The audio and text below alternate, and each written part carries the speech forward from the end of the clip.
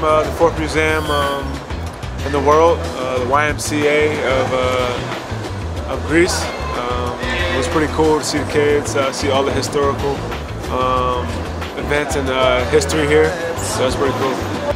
Honestly, I thought it was gonna be like a museum about Greece, but you get here, you get to see all the history of how basketball helped the community of Greece in general. It was pretty cool.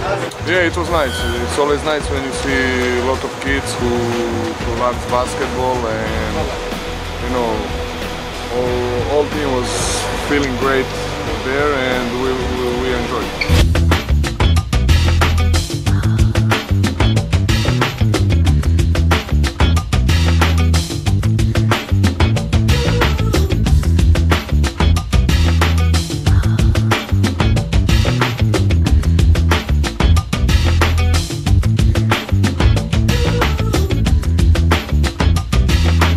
The old ball was pretty cool. Like it looked like just a bunch of leather sewed together, and that was cool. But just seeing the old pictures, seeing some of the legends that came through Greece that helped pave the way for the young kids.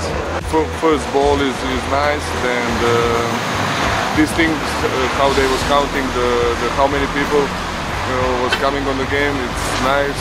A lot of interesting and nice things with it. I'm sure that in that museum have more stories what we did here today.